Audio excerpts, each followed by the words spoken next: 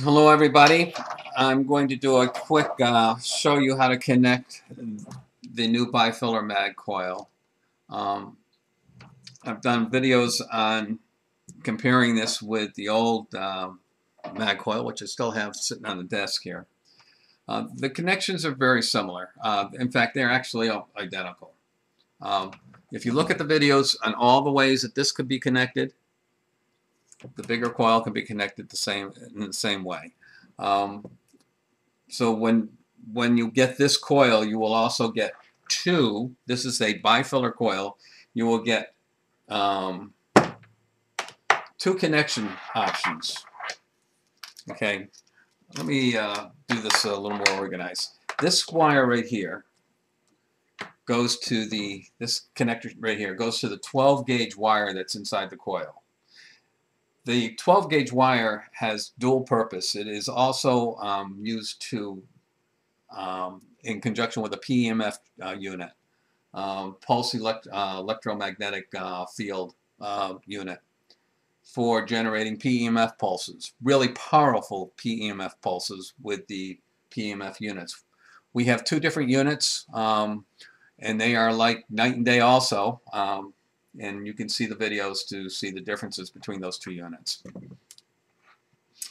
This is a AC plug that goes into the PEMF units that I did previous videos on.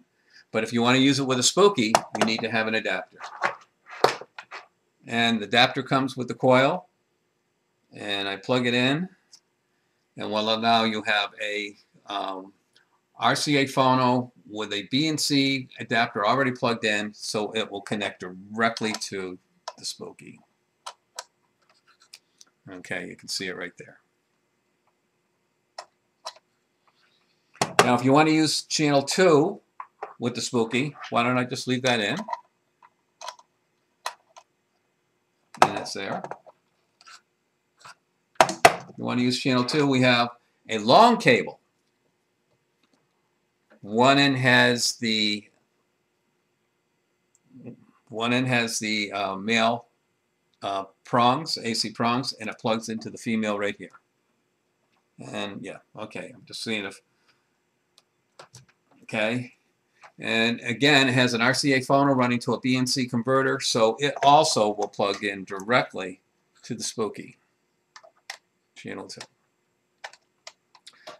So now you have a bifilar coil with two windings in it connected to the two channels of the Spooky. And if you look at the comparison video that we did between the mag and this, you'll see how the Spooky, I had two Spookies running and I had them changing frequencies and so forth, and you could see on the scope and wherever that mag meter went, there it is. I was showing the relative intensity of the magnetic pulses coming out using my trig. This is by the way, a tri-field meter. It's a model X100E. A model X100XE. And I was using that to do relative gauze strength.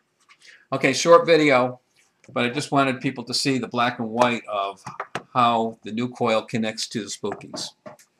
And the videos on the old mag are very relevant, and I'm leaving them on the web.